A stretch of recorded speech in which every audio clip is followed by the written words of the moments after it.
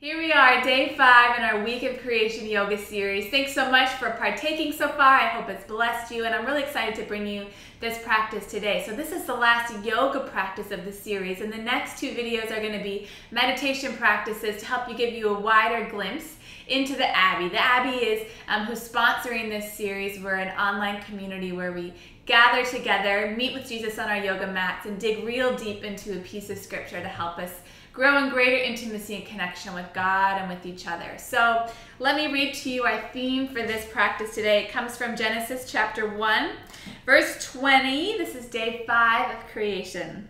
And says, God said, "Let the water teem with living creatures, and let birds fly above the earth across the expanse of the sky." So God created the great creatures of the sea, and every living and moving thing with which the water teems, according to their kinds, and every winged bird according to its kind. And God saw that it was good. God blessed them and said, "Be fruitful and increase in number, and fill the water in the seas, and let the birds increase on the earth." And there was evening, and there was morning, the 5th day. Let's jump in and do some yoga.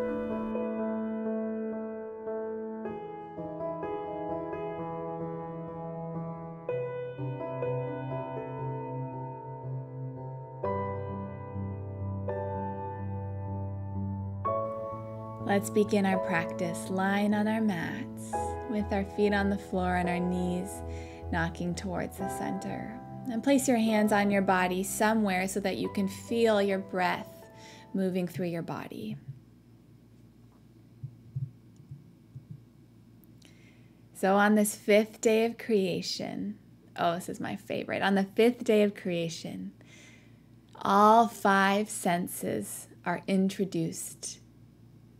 Isn't that wonderful? Now, all of a sudden, we have creation, witnessing creation. We have beings in the sea and beings in the sky that not just see and hear, but they smell and they taste and they feel things. They feel God's creation. They smell it, they taste it. There is life to witness life. And what I love about this day of creation is that it's like an exclamation mark on the progression of things, right? Everything has been building on itself up until now and will continue to build, right? Until God makes human beings and then God rests. But we have light, we have air, we have vegetation, and now we have beings that can thrive in that kind of environment, right? If God had done this work of creation on day 1, it wouldn't have survived. There's a logical progression. There's a step-by-stepness to this. And yet, how often in our lives do we want the final product now? We're so frustrated and impatient with the step-by-step nature of things. And yet, not only is it for creation's well-being that there's this progression, it's for its survival. It's for our full benefit. It's for our thriving. It's so that we can experience God by more than just knowing Him with our minds. We can actually smell and touch and taste and hear Him. How beautiful is that? John Philip Newell writes that our knowledge of God is not an external deposit of truth. Rather, it's an experience of God that comes to us in the use of our senses, whether that be through the scriptures and the sacraments, or through creation and one another. It's not a doctrinal knowledge, but belongs to some deeper part of us as human beings. It's like the way an infant comes to know its mother. What a beautiful picture. Oh God, like children, held in the arms of a loving parent, may we come to know you not just by our heads, not just by hearing your word, but by knowing you through all of our senses. May we meet you in our touch. May we meet you in our taste. May we meet you in our smell. God, may we see creation as a full offering of heaven here on earth. Bless this practice. Speak to us in it. It's in your name we pray. Amen. Slowly draw your knees into your chest. And we'll begin our practice with some eagle crunches. So wrap your right leg around your left. Take your right arm, wrap it underneath your right. And then reach your left toe to the floor and your left fingertip to the floor. Stretch out your eagle. Take a breath in. And then exhale, curl your elbows to your knees around your spine. Do this 4 more times. Inhale, open up. Exhale, curl in. Inhale, open. Exhale, curl. Inhale, open. Exhale, curl. I lost count, but I think we have one more. Inhale, open. Exhale, curl, untwist. Tug your knees in. Take a breath. Let's do it on the other side. Cross your left over your right and your left arm under your right arm. Stretch it out. Make contact with the floor. Breathe in. Exhale, curl it in. 4 more times. Stretch it out. Draw it in. Open up. Curl it in. 3 more. Open up. Draw it together. 2 more. Extend. Contract. Open up. Curl it in. Good. Uncross your arms and your legs. Grab your knees. Rock side to side. And now rock forward and back, coming all the way onto your hands and knees. Take a nice big breath in cow pose. Stretch your belly. Exhale, round for cat. Inhale, stretch the front of your body in cow. Exhale, stretch the back of your body in cat. Good. Inhale, come forward again for cow, but start to walk your hands all the way forward so your butt stays high, but now your forehead's going to come to rest on the floor or a block. Your heart's going to keep reaching for the floor. This is called puppy pose. So extend your puppy tail up to the ceiling as you reach your arms forward in this playful offering. Good. Take 1 more breath in. And then exhale, press it up and back, downward facing dog. Pedaling your knees, shaking it out. On your next inhale, roll forwards to plank. As you exhale, lower your knees and lower to your belly. Rise up for cobra pose. And take it back, downward facing dog. Good. Inhale, sweep your right leg up to the ceiling. And as you exhale, step it between your hands. Spin your back heel down for warrior 1. So back toes point to the front left corner of your mat. Raise your arms overhead. Bend into your right knee. Square your hips to the front. Open your chest. Sink your shoulders. Breathe in the fullness of God.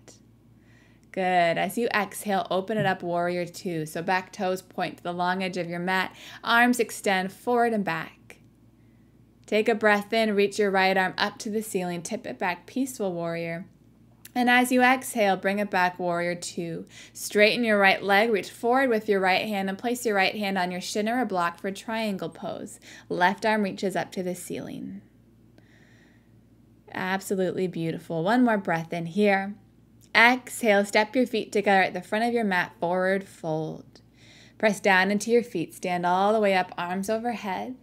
Exhale, hands to your heart. Inhale, sweep them back up. As you exhale, bring them to your heart, sit back to chair pose.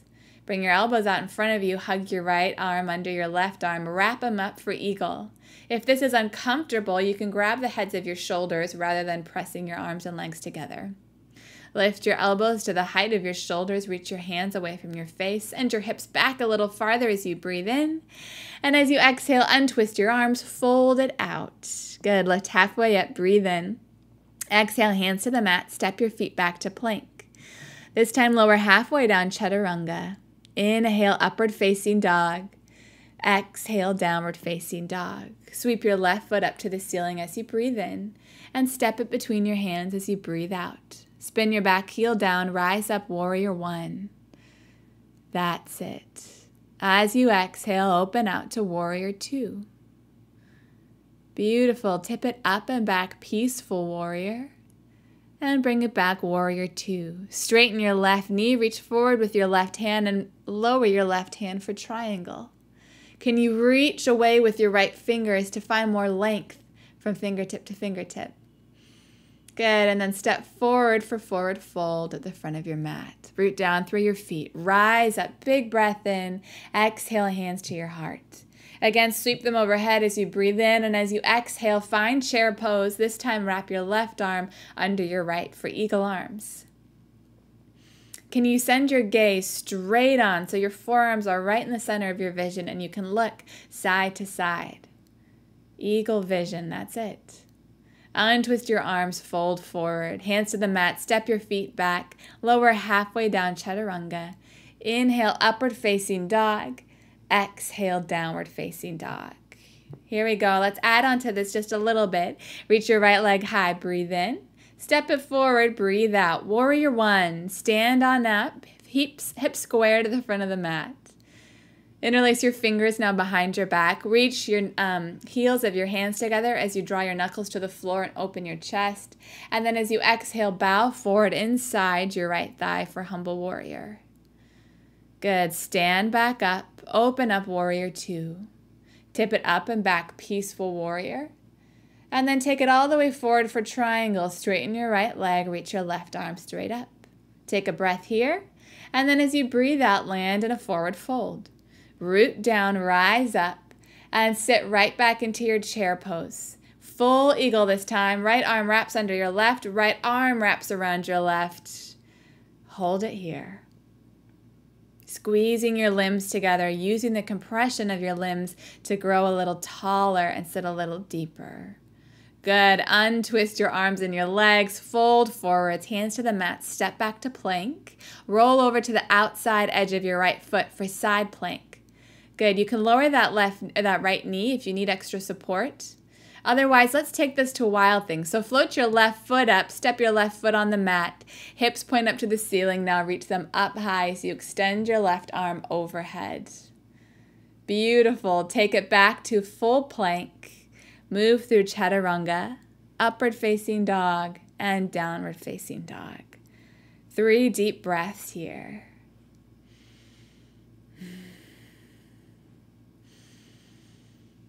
And can you feel the breath, the spirit, the life in every cell in your being? Let's do this on the left side. Stretch your left leg high and step it forward. Stand up, warrior one.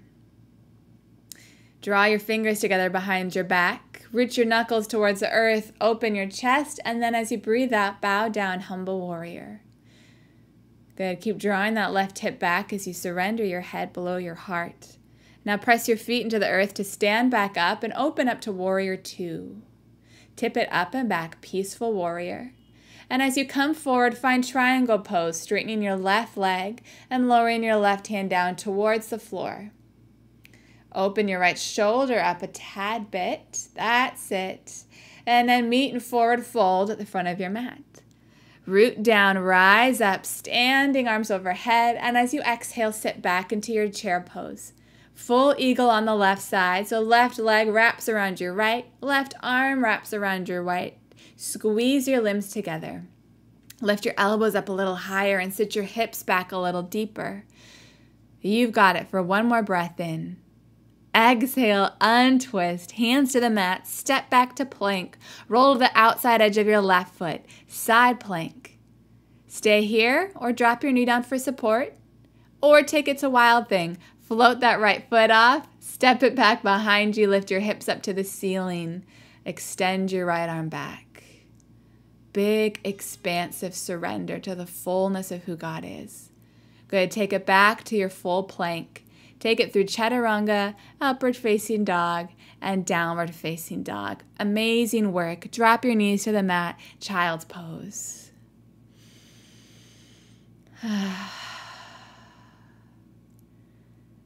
John Philip Newell goes on to say that our deepest desire is for the love that is at the heart of life.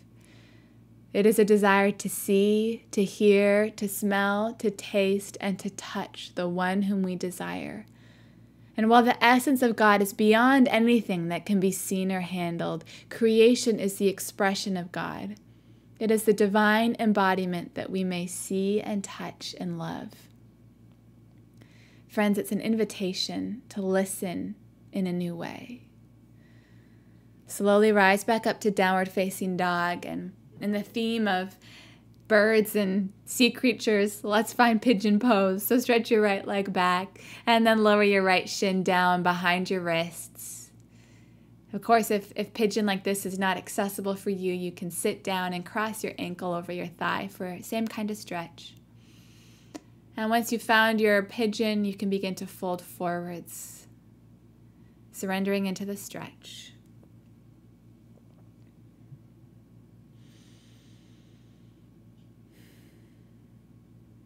adopting a willingness to listen, to experience, to meet in a new way.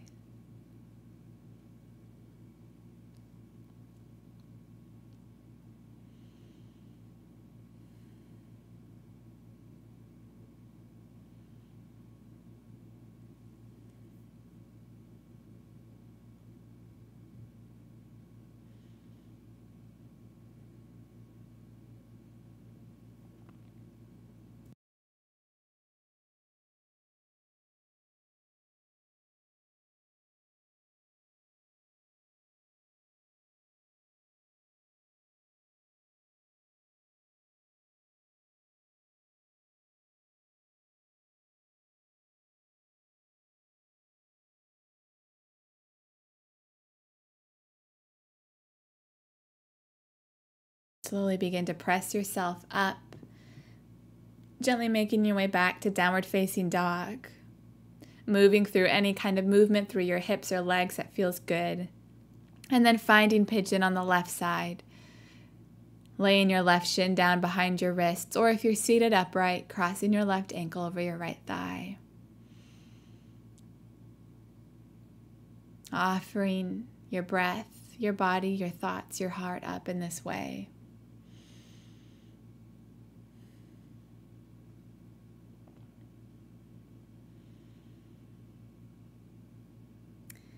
In the book of Revelation, the vision that John has includes these 4 creatures gathered around the throne of God. And these creatures have wings and they're covered in eyes, and they represent the creatures of the earth and the sky and of the sea. And these creatures are saying over and over, "Holy, holy, holy is the Lord God Almighty, who was and is to come." And it's a representation of how every creature here on earth and below the earth and above the earth and the sky is always giving glory to their Creator. And they're giving glory to God by being simply who God has made them to be. Much of their praise, Newell writes, cannot be heard, for it's expressed not in words but in being. In simply being, we give glory to our Creator.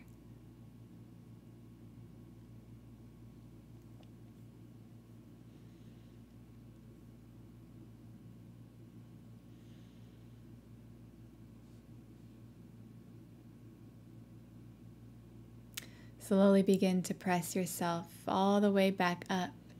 And this time, instead of coming back to down dog, we're going to swing our right leg forward out in front and cross your left foot over your right thigh. So your left foot is on the floor, and you can wrap your right arm around your left knee and take your left fingertips behind you for a seated spinal twist.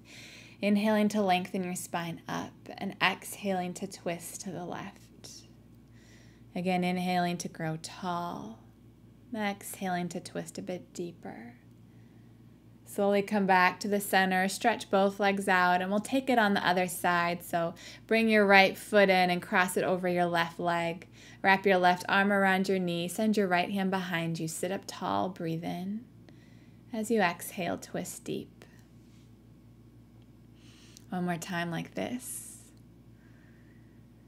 That's it. And then untwist back to the center. Slowly lie down on your mat. And before we find Shavasana, we're going to find a pose called fish pose, which is a really beautiful heart opener. So bring the palms of your hands right underneath your butt. Good. And we're going to come to sit up on our forearms, using that as our foundation and lifting our chest up. So start to point your toes, reaching them forwards, and then start to lift your chest up off the mat, letting your shoulders roll down your spine, your heart to open, and your arms to press into the floor for support as you open your throat. Let your heart, let your voice, let your thoughts give praise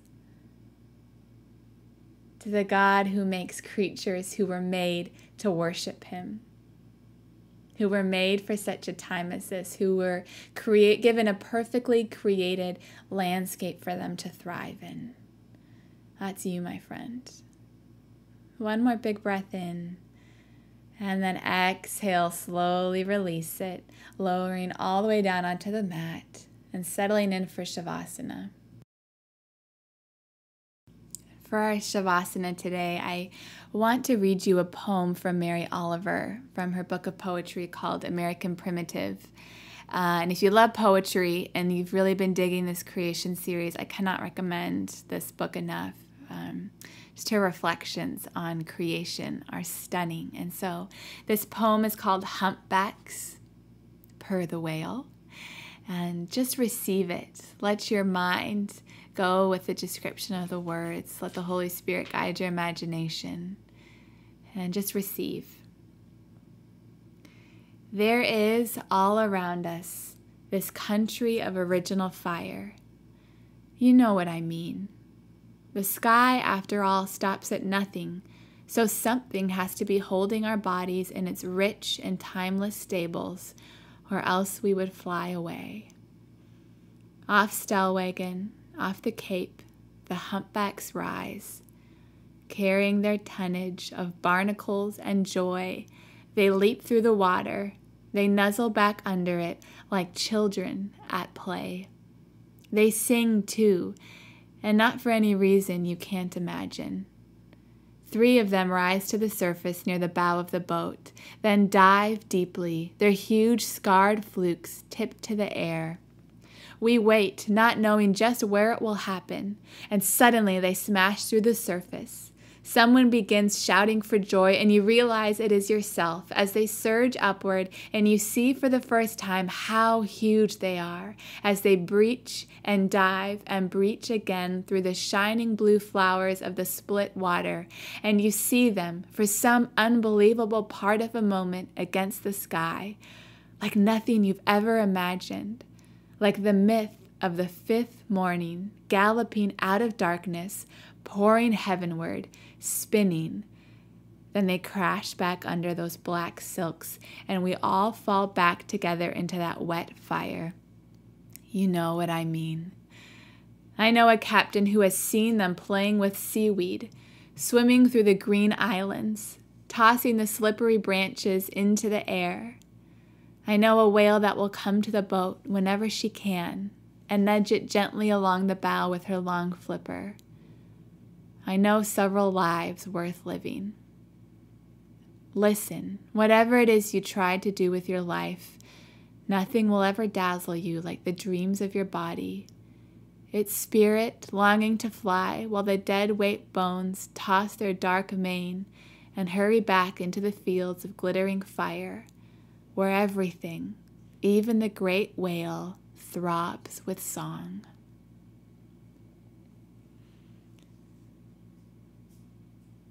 God, may we live up to our created potential as full worshipers of you. May our lives throb with song. May every sense of ours be swept up in love and gratitude, in reverence to who you are. We love you, Jesus. Amen. Slowly begin to deepen your breath and make your way up to a comfortable seated position. Our practice will end here, and thank you, my friend, for meeting me on your mat again.